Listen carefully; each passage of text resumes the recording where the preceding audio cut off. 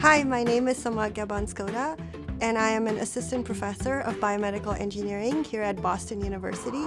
I did not start out thinking that I would be an engineer. However, during my college years, I really enjoyed taking engineering classes. The mix of math, physics, chemistry, and biology was something I really liked and enjoyed.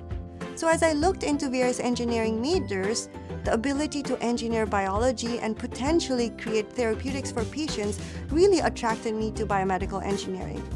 I found that the possibilities with biomedical engineering were endless, and that's where I knew that I had found my home. Within my group, we're working on genome editing technologies and drug delivery. We're focused on advancing genome editing therapies for rare genetic diseases. Towards that goal, we take an interdisciplinary approach that lies at the intersection of molecular biology, engineering, drug delivery, and genetics.